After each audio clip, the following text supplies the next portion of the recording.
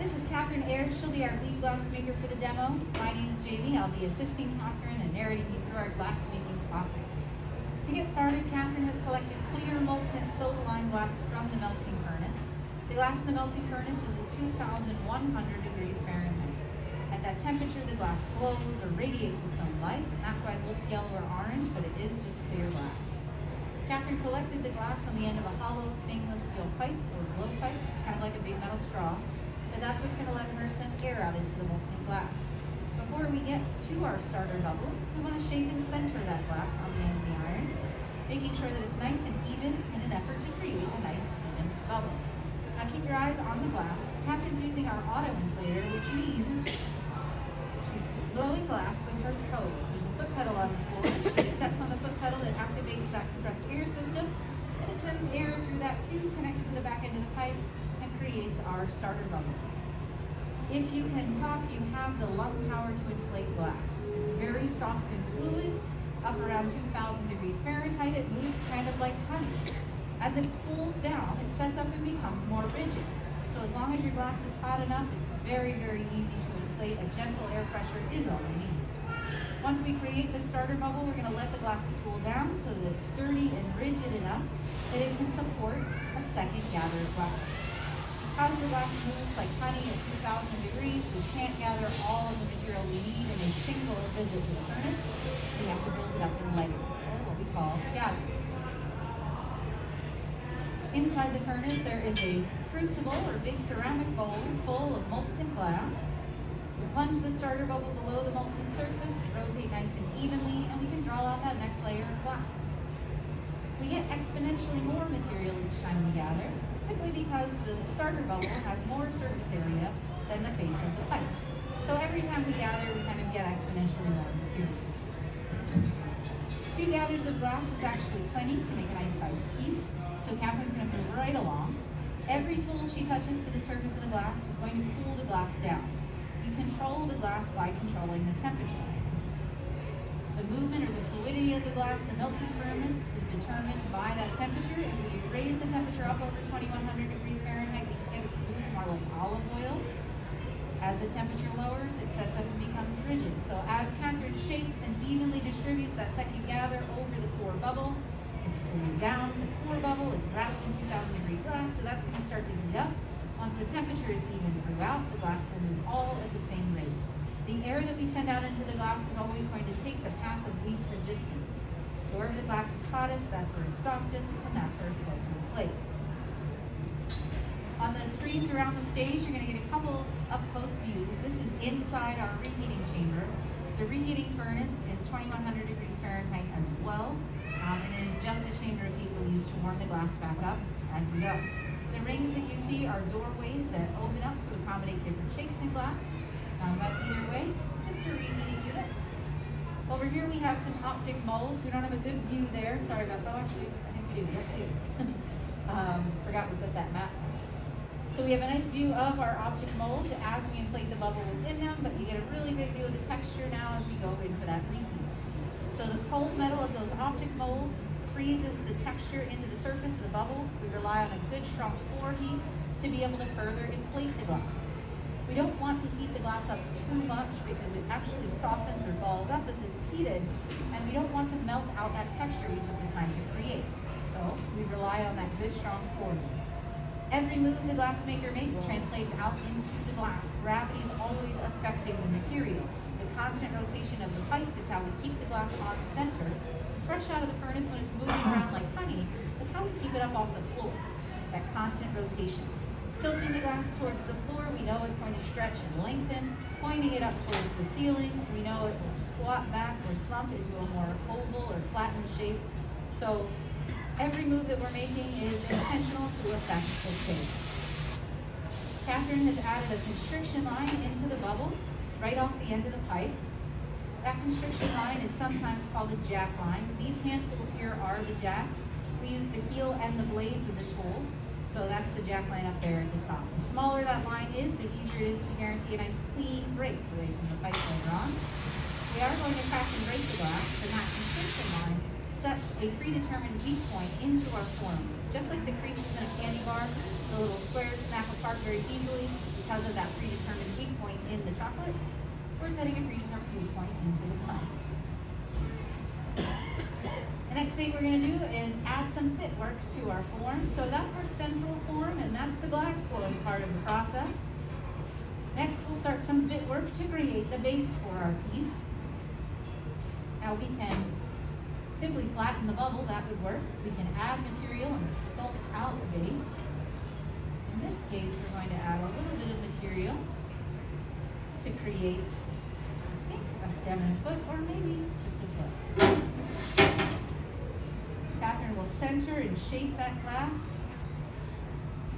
And then when she's ready, she'll let me know I can help out. We'll actually divide that column of glass into what will become the stem for our piece. Yes. So we'll just quickly squeeze this hourglass form and create a landing pad for the next bit of glass that will become the foot. You want that?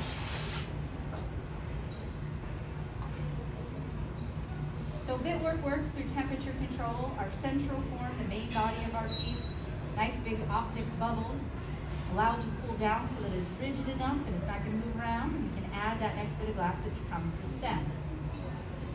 We want to shake the stem out, and every tool drew some heat out of it.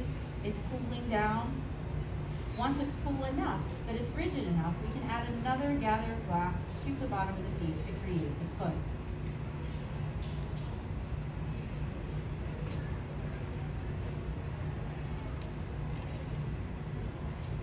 Temperature and timing are key in glass making. Catherine, as the lead glass maker on the team, is responsible for the steps and the timing, so I look to her before I gather that glass from the furnace.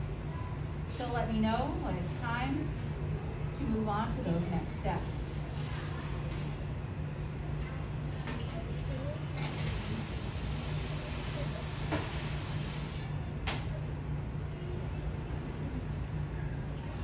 This technique, by the way, is called casting on and casting off. Winding the glass over itself, pulling it to a fine thread. It actually melts free. It looks kind of like it just snaps free.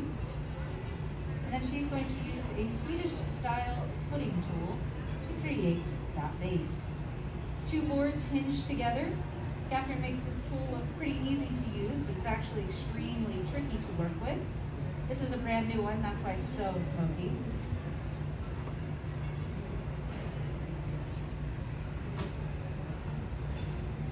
Now we have that nice disc on the bottom of the piece. We'll work together wedging the glass between a board and the blades of the jacks to create the final shape. We're looking for a little bit of a concave there in the middle. The next thing we'll do is transfer the whole thing from the blowpipe to a secondary iron called the punty. Punty is just a little bit of glass shaped up into a Q-tip or a dome shape, and we'll attach that to the bottom center of the piece. Hot glass sticks to other things that are hot, especially other hot glass, very easily.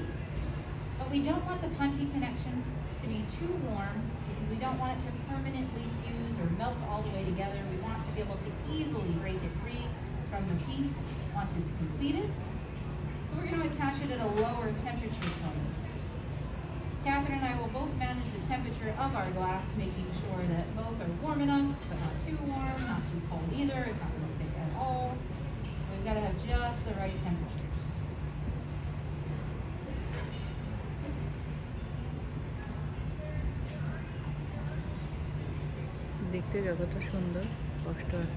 Once we have the two attached, we'll turn together to make sure everything's running along the same line. And then we'll use thermal shock to separate the piece from the blowpipe. That constriction line is a structural weak point. We can create thermal shock in our glass by cooling it too rapidly. A couple drops of water, like knock to the iron. Cracks and fractures all along that constriction line, and the piece breaks free. So all glass shrinks as it cools and expands as it's heated. Each type of glass has a rate at which this occurs. Our soda lime glass expands and contracts at 96. Borosilicate glass, which is a type of glass used for scientific glassware, Pyrex dishes, has an expansion rate of 33. So it's much smaller than ours.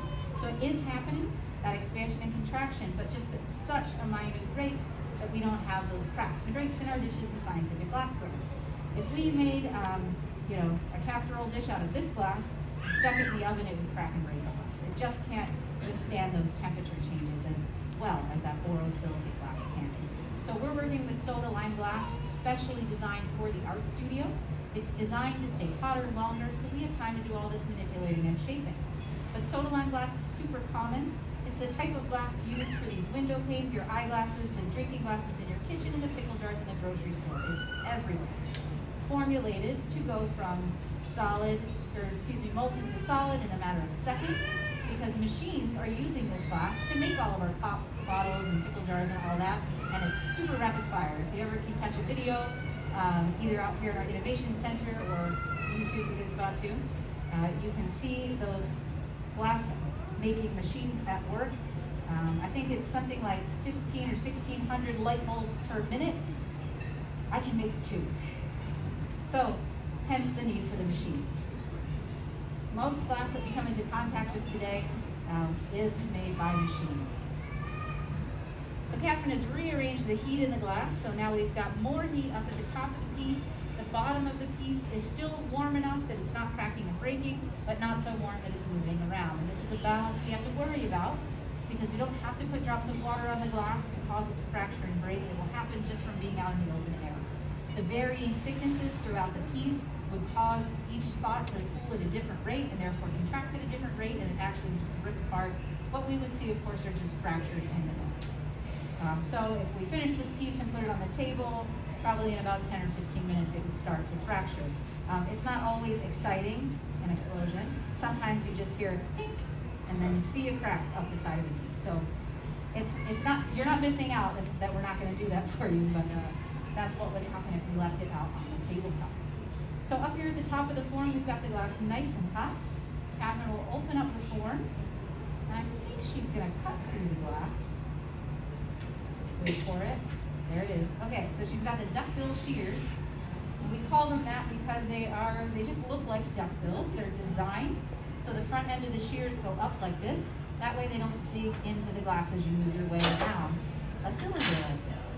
So those are specialized tools, as are most of the tools we use to make our glass. This one's pretty common. We use this at the very beginning.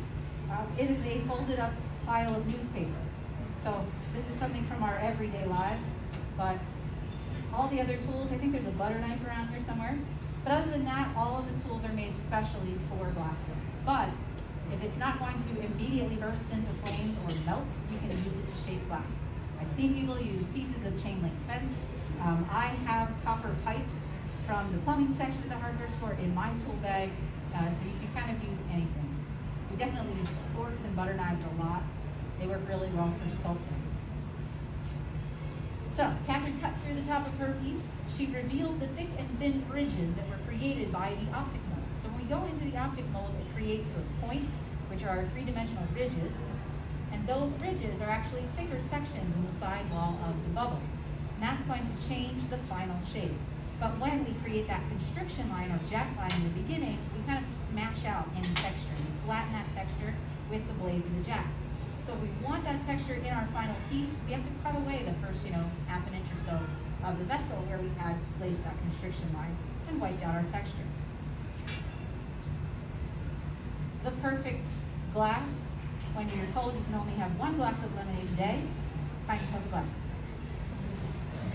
We're going to change this shape a little bit more though, and it will be perfect for when someone tells you you can only have one bowl of ice cream per day. Again, I guess you could just get a big mixing bowl, but also find yourself a glass maker, it's more fun. So as the glass heats up and becomes more soft and fluid, it's going to start to wiggle around a little bit. Catherine will see it just as you will, but what she'll notice too is the wiggle or the movement in the glass. And when this happens, she'll turn faster. Centrifugal force is going to peel the shape right open. The thick sections, or those ridges, are heavier. They're going to travel out a little bit further, creating a beautiful scallop edge. And she tips it up into the air for a little touch of gravity in the end, creating that folded lip optic compote bowl. Perfect for maybe half a serving of ice cream per one. All right, ladies and gentlemen, so we want to keep this piece all in one piece. We have to cool it down very slowly and evenly so that it doesn't fracture and break. This is going to happen inside of our oven called an annealer. The annealer is right here in the back middle of the stage. It sits at 910 degrees Fahrenheit. We fill it up with different pieces of glass all day long. And at the end of the day, we push a button and it slowly cools all the pieces overnight. Now you remember I mentioned that this will crack and break if we cool it too fast or if we set it out on the table for you. But it does look very ready for the kitchen table. However, I assure you, it is still well over 1,000 degrees Fahrenheit. Oh. Nice and warm. So we'll place this into our slow cooling oven where it can cool properly. We'll enjoy that half serving of ice cream tomorrow. All right, ladies and gentlemen, let's have a round of applause for Captain Nice, fun, dynamic demo. You pay me to set fires on stage. Neat stuff. All right, ladies and gentlemen, that's going to conclude our demo. If anybody has a question, stick with us. We'd love to chat with you. If not, please enjoy the rest of your visit here to the Carney Museum of Glass.